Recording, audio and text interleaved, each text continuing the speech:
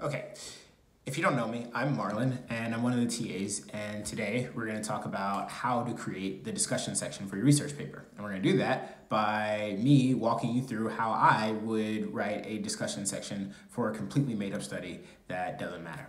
Here we go. This study is called Y'all Nasty, Predictive Factors for Gross People Who Pee in Pools. First, you need some background. So my literature review was generally, we found out that some people pee in pools, and that was Toilet 2010. Actually, I think he's French, so that's Toilet 2010. And then we found that those people are gross. That was Clorox in the year 2015. That's no relation to the brand. And then gross people exist. Now, what you don't know, you probably know this person. His name is Grouch, O, and you probably know him from Sesame Street, but he's also a researcher. And so in 2012, he wrote that, but obviously you wouldn't put that much information in your paper. You would just say Grouch 2012. Now, we also have All People Pee. You've heard of the book Everyone Poops? Yeah, well, he's got, a related peer-reviewed article, because that's what we use, because we would never just use a children's book, but we use peer-reviewed articles, and that one's called Everyone Pees, and so that's Gomi 1976. We also found that we found that people like music, and that's Houston, W 2000, excuse me. And then we combine those to find that obviously people who like music also pee. That's Gomi, 1976, semicolon, Houston, 2000, both of those in parentheses. That would be how you cite that, in case you haven't figured that out from the first 4 papers you've had to do. Believe me, some of you haven't. That's neither here nor there. Here we go. So, and then finally, people put their face in pools. And we found that from Johnson & Johnson 2000, and that was in an article called Clearasil Can't Fix This. You'll also know them from an article they wrote called Don't Use Our Baby Powder. And yeah, anyway, but again, you wouldn't put all of that. You would just say Johnson & Johnson 2000. Okay, so real quick, we sent out a Qualtrics, obviously. We got some results, and now we're ready to write our discussion section. Now, one of the big differences between results and discussion is that the results are very visual, numeric, and generally kind of hard to understand. Not for you, of course, because you're introductory psych stat students, but for me, who is, an ed psych grad student who generally just gets by pretending he knows things. I digress. The discussion is where you put those results in plain English. People like me who are going to see your results section and be like, oh, this person's bilingual, that's interesting. I'm going to skip that, and because I don't know what it means. And then hopefully they'll tell me in the discussion, and then spoiler, you're going to tell me in the discussion what all that means. Here's how I would explain my results. So we found that a majority of people have peed in pools since the age of 8. However, we found that after the age of 15, fewer people peed in pools, though it was still a majority of people. Now, after the age of 22, it was still a majority of people, but it was even fewer. So generally, if you're in an adult pool and the water burns your eyes, you could blame the chlorine, but you could also just blame the friend that you're swimming with. Wait, strike that. See, that would belong later in the discussion, but I'm gonna keep that on my clipboard just in case. So it's important to explain these results in the context of your research questions and hypothesis. So now we'd say something like, our research question queried, to what extent does age predict waste relief in pools? We hypothesized that as people got older, they are less likely to pee in pools. Now, we ran a test and we found that there are significant differences, but in my discussion, I'll just say we found support for our hypothesis that age moderated relief in pools. Now, when I'm relating my results, it is helpful, also necessary for your assignment, that you tell me how the results compare to related studies. And so for me, I'd look back in my introduction, my lit review, and I would say, these results are consistent with, I don't know, what's this dude's name? With Toilet 2010, who found that some people pee in pools, and with Let's see. Gomi, 1976, who found that everybody pees. So after that, I would go through and I would go to my next result. And we found that literally everyone, 100% of our sample, likes the song I Believe I Can Fly. Even people who reported they don't like music like the song I Believe I Can Fly. We hypothesized that people who like that song would be more likely to pee on people. I mean, in people's pools. I mean, in pools. Ooh, hold on. Ooh, sorry. Little slip there. We did not find, obviously, support for this hypothesis because literally everybody liked that song. Now, our next question was, do you find a particular R&B singer who is currently serving jail time in Chicago to be reprehensible? And we thought that people who do find that particular R&B singer to be reprehensible are less likely to pee in pools. And our results found support for that hypothesis. Now, notice I didn't say that our results proved that that hypothesis was correct. We don't do that in academic writing. We're like a person who has an interview in the morning, who like sets their alarm, but then wakes up every 2 hours all through the night because they appropriately predict something might not work right. So, anywho, okay, other parts of our research. Okay, so our research looked at the research question, does self-perception of patients predict likelihood of human drainage in recreational aquatic arenas? Now, I'm gonna stop myself to make a point.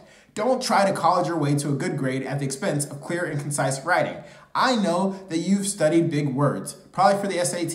You might be studying them right now for the GRE. I also do not care. If I've got to read a whole sentence again to figure out something as simple as you're trying to say peeing in a pool, then you probably should have just said peeing in a pool. All right, I digress. We did find support for this hypothesis.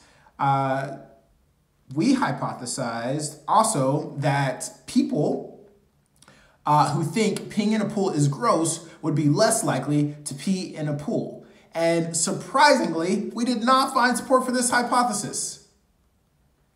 More on that later. Okay, so I've put my results in plain English. I've related them to past studies. Now it's time to go deeper and talk about these studies, talk about these results and what. So if I'm going to go into my results, I might say something like, so like in trying to explain the first result, I might think it could be that the older you are, the more you have practice pottying and the more likely you are to do so in an appropriate receptacle. Or maybe the increase in age is also an increase in maturity and empathy, and and those have something to do with each other. And so as you grow in empathy, you might think, well, when I see pee, I move, shout out to Riley, and you wouldn't want to subject anyone to that in a pool, so you're less likely to pee in the pool. Also, if you find a particular R&B singer's behavior reprehensible, likely that appeals to a person's sense of justice and decency. And someone with these characteristics might think it more decent to leave a pool to relieve themselves. Similarly, a person with patience might feel more inclined to leave to a restroom, while a person with less patience might think, I just want to have fun right now. And so they are, they don't care about relieving themselves on their friends in the pool because they just want to get back to having fun. So while maybe those characteristics of justice and decency, they do, spark conviction to get out of the pool, it appears that, personal resistance to being gross doesn't really do that at all. In fact, the fact that you're willing to admit that peeing in a pool is gross and still pee in a pool means that you could literally be in a pool having a conversation about how peeing in a pool is gross while peeing on the friend, or your friend could be peeing on you while you have that. That's a weird thought. Okay, so anywho, the point is maybe like personal appeal to being gross isn't all that much of a strong deterrent. And maybe it's because, when you can pee in a pool clandestinely. And so nobody will know. And so maybe it's like, you know, the idea is gross, and like maybe if somebody knew you were being gross, you would be more deterred, but since they don't, then you're not that deterred. Anyway, these are just examples of ways that you can talk about your results, the ways that you can like kind of get deep with it.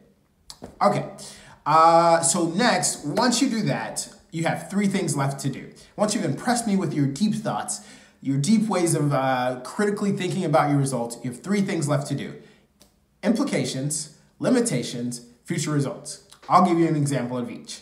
Implications. So, if you're trying to encourage people to not pee in a pool, you might find a sign that says, "Don't pee in a pool, it's gross," to be less effective than a sign that says, "You're too old to be peeing in a pool," which might, you know, remind people of their age and encourage them not to pee in the pool based on, you know, data we found.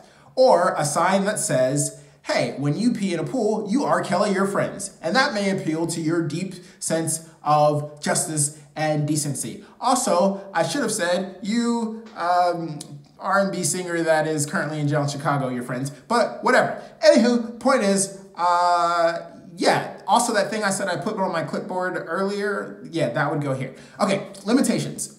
You might say something like, our results may have been hindered by self-report bias. People may not be honest about whether they pee in pools or if they like a certain, you know, R&B singer, or if they think that R&B singer is reprehensible.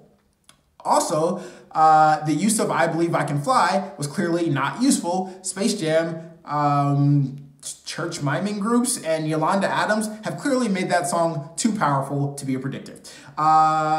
Let's see. Oh, also a note about Space Jam that has nothing to do with nothing to do with anything. I wasn't going to see Space Jam, and then I found out that it has one of the greatest of all time in it, Don Cheadle. All right, we're back. Future research.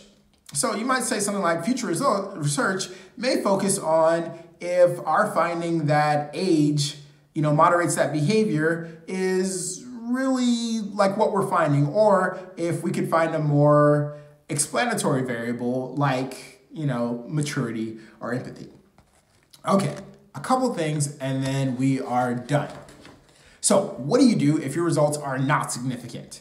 Notice I didn't say insignificant because we don't use that, but what if you do if your results are not significant? Well, you failed and you should have picked a better topic. Or you could do like most researchers and just rework the numbers till you get something significant. I'm kidding. Researchers would never do that. Also, researchers do that all the time. So, yeah, in fact, it's kind of like peeing in a pool where like researchers would report that that's really unethical and then they would do it anyway. Okay, let's see, where was I?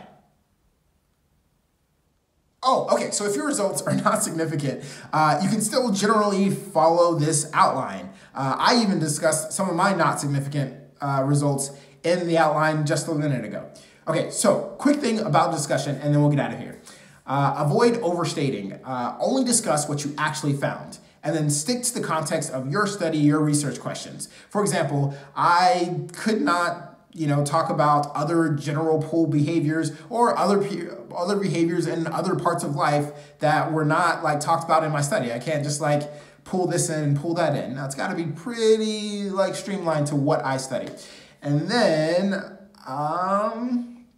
yeah, I think that's it. Yeah, stay generally where you're supposed to be. I don't know a lot about everything. I know a little bit about people peeing in pools. So, great. Good luck on your assignment and don't pee in pools.